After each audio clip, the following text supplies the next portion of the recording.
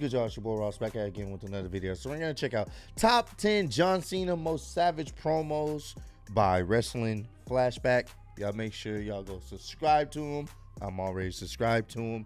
This should be a good video. I mean, we were just checking out John Cena's 20th anniversary in WWE this past Monday night on Monday Night Raw. So it only makes sense to check out some of his legendary promos. I've said on that video on the 20th anniversary of John Cena being in WWE, I said in that video he's one of the greater promo guys out there. He can deliver a great promo. He can sell you on a match. He can sell you pretty much on any feud. The dude is fantastic at what he does. It comes off natural.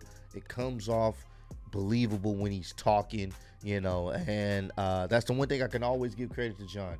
He knows how to control a crowd with his presence, with his voice. So this should be a good one, man. Appreciate all the love and support on the channel, man. Let's get right into this bad boy. 1, 2, is this on? Whether you love him or you hate him, there is no denying that John Cena can cut one hell of a promo. Your face looks like my nuts, except you got a hairier bush. From his early days as a wannabe Eminem, tying his opponents up in verbal knots. You need to hit them sit-ups too. Not exactly the leanest. Forget seeing me, bro. You can't see your own penis. That was a different John back then. Cena has stood out above most others as a truly great talker. Now, while he can oftentimes come across as goofy, especially during the PG era. Bologna, fudge, and mustard! Yeah. He's a great talker, but we know he's a company guy. He toes the line. He doesn't really curse too much. Not in the PG era. John, he didn't really curse too much. You know, he toed the company line, but the dude can still deliver a good promo. My life is being ruined by the internet! When he turns it on, there are few that can touch him on the mic. He's proved in recent years that he doesn't need to go back to the thugonomics. He doesn't need a silly rap. He just needs to be himself. So here I break down 10 times John Cena spit some truths on the stick and completely owned the superstar he was in the ring with. Number 10, Daniel Bryan. During the build-up to their SummerSlam 2013 match, in a promo on Miz TV, Bryan cut one of his best promos to date. But as good as Bryan was, Cena really made a statement and delivered big time in the promo. Cena listed his hit list, which included the likes of Triple H, The Rock, and Shawn Michaels. But when Bryan tells Cena to wait because he's talking about his victims like they're so much better than him, someone from the crowd shouts, "They are brutal." You talk about all those people like they are so much better than me. They are! I want to know who that guy was. I always wanted to know. Who was that guy that was like, they are?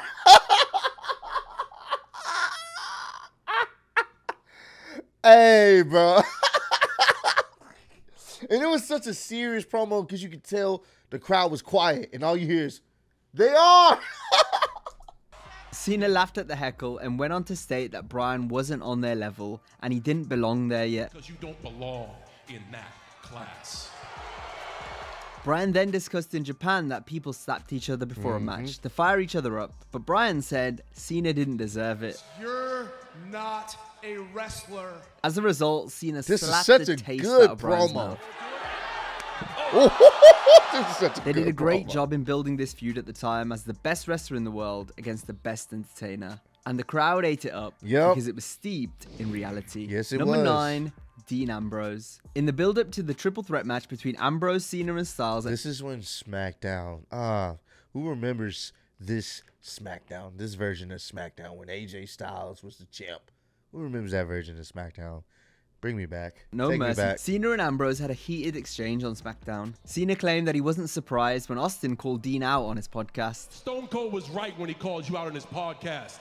That was a good The one, podcast too. Cena was referring to was where Austin questioned Ambrose's work ethic, believing he was complacent and asked him to raise his game, which Ambrose claimed to be offended by. Cena went on to tell Ambrose that he hadn't stepped up, and he also told him that he has no balls. Because you ain't stepped up, you fell off. All you've been showing the WWE Universe is that you got no balls, brah. This was a Ambrose good responded segment. by calling Cena a lazy part-timer that can't keep up anymore. Lazy part-timer. But at that point, the damage had already been done to Ambrose. John Cena doesn't care about Dean Ambrose. Document the Shield. 2 bona fide WWE superstars. 1 guy still trying to figure it out, Dean Ambrose. Number Damn. 8, Bray Wyatt. In the build-up to their This was so good. I just wish at this point I could have cared a little bit more for Bray Wyatt, but it was still entertaining. What they did with no fans, that match was fun, bro. That was such a fun match. I go recommend anybody go watch that match if you haven't or whatnot, if you've missed out on it. It's just, it's crazy. It's kind of hokey, but it's so much that they did and so much they were saying with this match. It was fun, bro. I love this. their WrestleMania 36 match, Cena talked about how for years he gets blamed for beating other people and somehow ruined their career. Cena said that Wyatt got lazy, gave up and blamed him, while adding that Bray's biggest enemy is himself. He recounted his losses and other setbacks and said that he isn't referred to as buried because he accepts responsibility. He went off on way too many WWE superstars, implying Wyatt, who get lazy and blame everyone else. They get lazy and they blame everybody else but themselves. He went on to label Wyatt as the most overhyped, overvalued, and overprivileged superstar in WWE history. The most overhyped, overvalued, overprivileged WWE superstar in existence.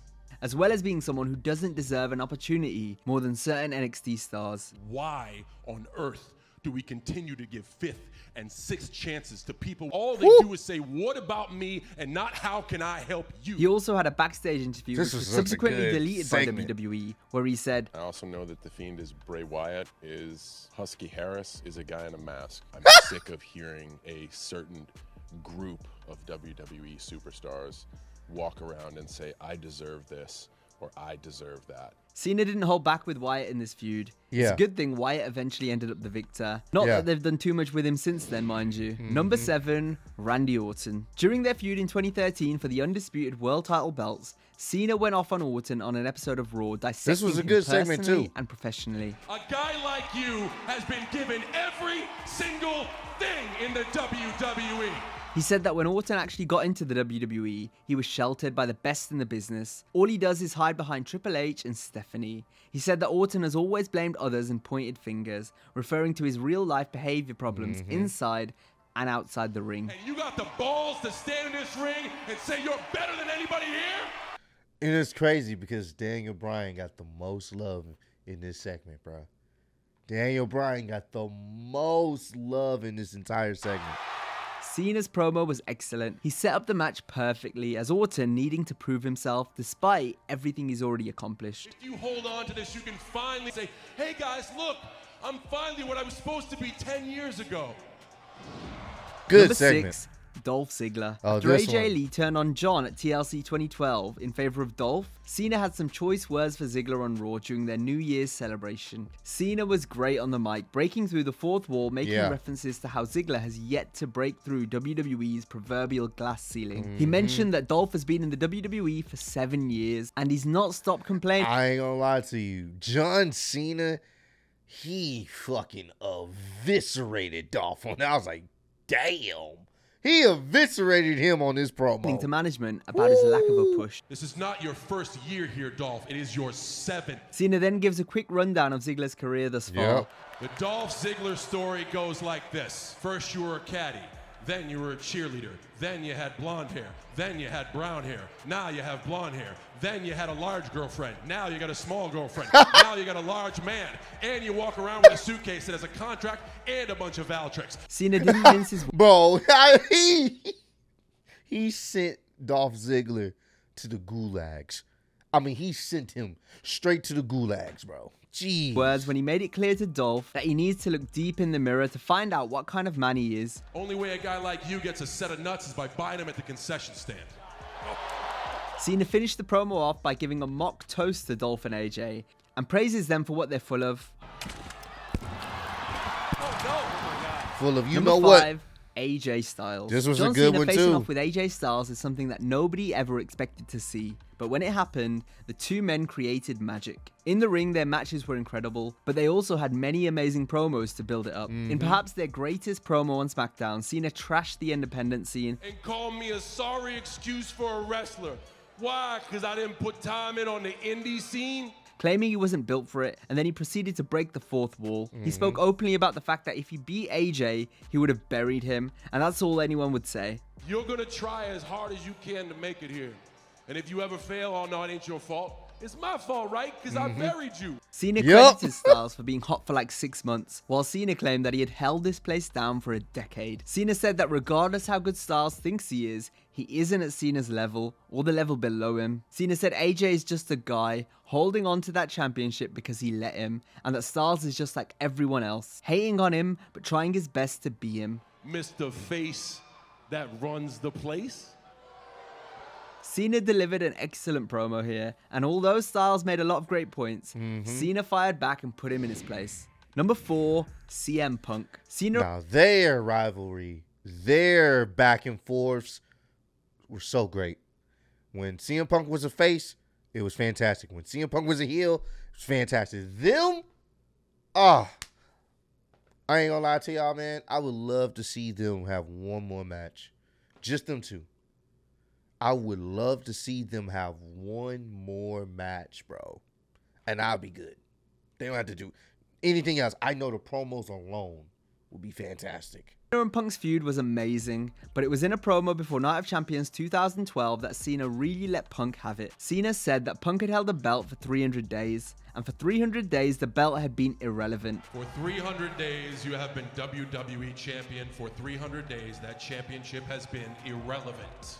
He didn't even main event a pay-per-view in 9 months. The night you made the most noise was ironically the night your microphone was turned silent. Cena says that Punk promised change, but it wasn't anything that he That said was really bad booking, to be honest with you. But he wanted at the time. The only change was that Punk became a star. He also claimed that Punk has no idea who he is because Punk steals colors from Hall of Famers and stole the elbow from the late Randy Savage. Cena finished off by pandering to the crowd and saying he was going to kick Punk's ass at Night of Champions in French, which resulted in a massive pop from the Montreal crowd. Je vais te botter cul, which means I'm just gonna kick your ass. this was such a Number good 3, promo, say. The Rock. The Rock and John This was Cena good had too. an epic feud that Fantastic spanned too, over what 2 they had. years, where to a lot of fans' surprise, it was actually John Cena who seemed to come out the best during these exchanges. Many people credit this to Cena's return to Thugonomics, where he spit some home truths on The Rock. You imitate me every time you leave.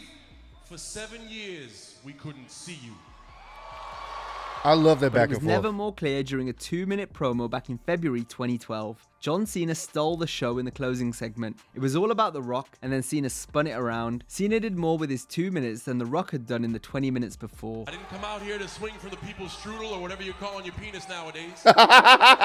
Cena said that he is the guy that talks Rock down because Rock's not there. However, Rock is only half right because Cena will run Rock down when he is there too. Cena also mentioned that he used to love Rock until he met Dwayne Johnson. Dwayne Johnson is a self-centered, egotistical, see-through son of a bitch. He then mentioned that he doesn't need words trending on Twitter or his promo printed on his wrist. Just like I don't need my notes for my promo on my wrist.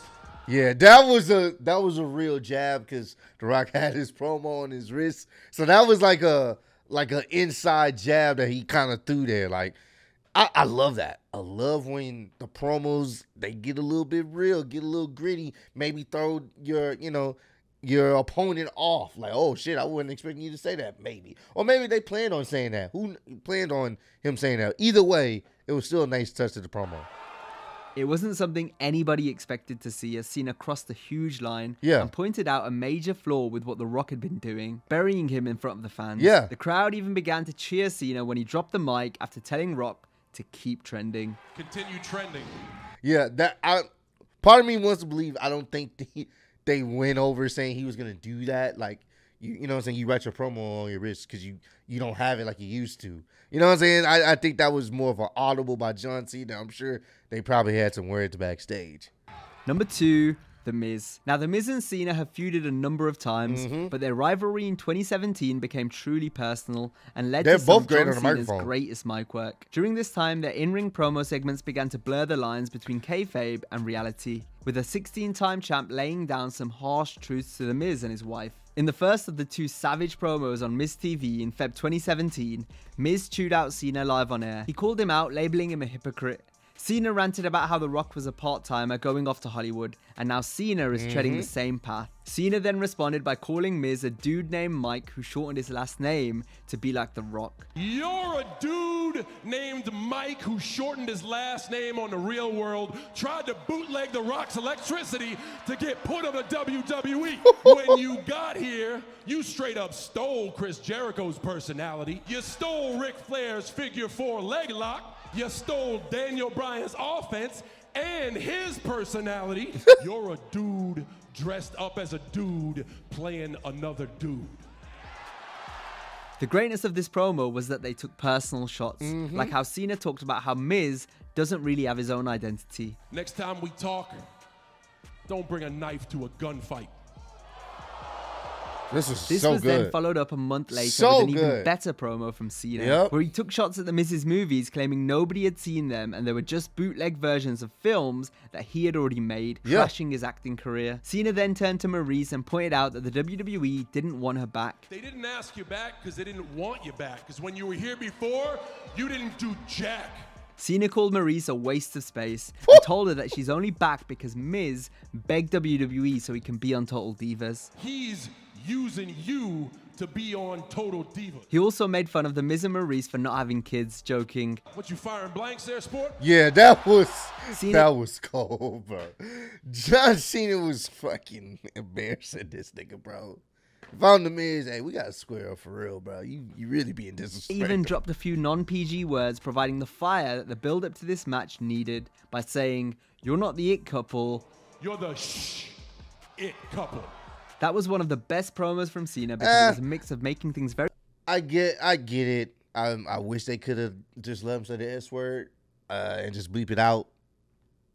I wish they would have. It would have been better if he wouldn't have been able to do that. Very personal, doing some comedy in there and just ripping on a dude for being inferior to him. And the crowd was loving every bit of it. The crowd was loving this for sure. Definitely worth a watch. Number 1, Roman Reigns. In the lead up to their match at No Mercy 2017, Cena apparently all this was a work.